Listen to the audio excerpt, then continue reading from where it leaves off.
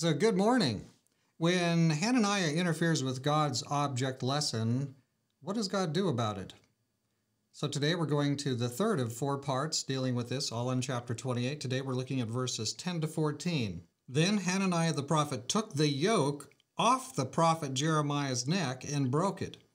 And Hananiah spoke in the presence of all the people, saying, Thus says the Lord, even so I will break the yoke of Nebuchadnezzar, king of Babylon, from the neck of all nations within the space of 2 full years. And the prophet Jeremiah went his way. Now the word of the Lord came to Jeremiah after Hananiah the prophet had broken the yoke from the neck of the prophet Jeremiah, saying, Go and tell Hananiah, saying, Thus says the Lord, you have broken the yokes of wood, but you have made in their place yokes of iron. For thus says the Lord of hosts, the God of Israel, I have put a yoke of iron on the neck of all these nations, that they may serve Nebuchadnezzar, king of Babylon, and they shall serve him. I have given him also the beasts of the field. Now, all the way back in chapter 27, verse 2, Jeremiah, God told Jeremiah to make yokes and put them on and wear them around, and he's been wearing them around since then. They haven't really been referenced too much since those early verses in 27, but nevertheless, Jeremiah hasn't been told not to, so he's still wearing the yoke as he continues his prophetic activities. So in the previous morning or two here, Hananiah, he issued prophecies, several prophecies that directly contradicted what Jeremiah the prophet had said at God's command. And now, to add insult to injury, I mean, Hananiah is way out of bounds, but now he actually goes to Jeremiah, and the yoke that God told Jeremiah to make and put on himself, Hananiah grabs it, takes it off of him, and he breaks it. That's pretty high-handed. I mean, he's interfering with the object lesson that God asked Jeremiah to do. And this guy kind of puts the bodily invasion on here and takes it away. Then he reiterates his claim that within 2 years, they will no longer be in bondage to Nebuchadnezzar. God's going to break that yoke. Now, Jeremiah walks away from this, but shortly, the word of the Lord comes to Jeremiah, and he says, Go back. I've got something for you to say to Hananiah. And that's exactly what Jeremiah does. He turns around, he goes back, he comes face to face again with Hananiah. And the word is that God reaffirms that that yoke is still there. The nations are still bound to be under the superiority of Nebuchadnezzar in Babylon.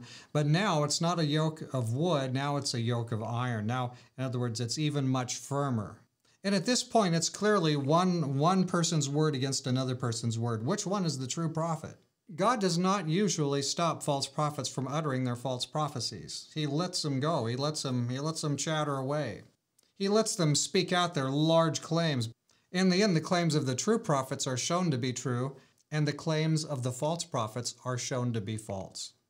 And God wants us to compare what the prophets say with what his word is. He wants us to compare this with this so that we'll know what is true and what's not. If it's consistent with the Bible, then, boy, I think we're on the right track. If it's out of harmony with the Bible, obviously there's something clearly wrong.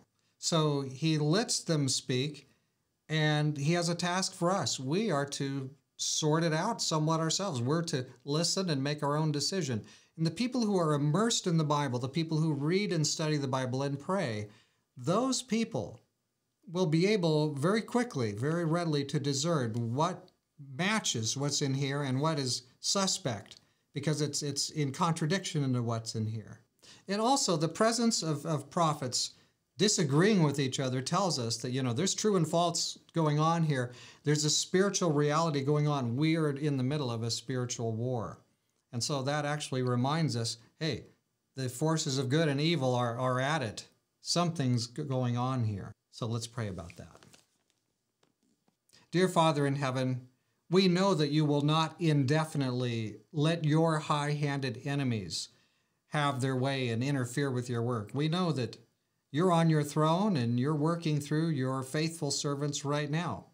But there are faithful servants being challenged by unfaithful servants. And so, Lord, we know you will support the true, those who are standing up where you tell them to stand up. We ask it in Jesus' name. Amen. God be with you today as you follow the words of the true prophets.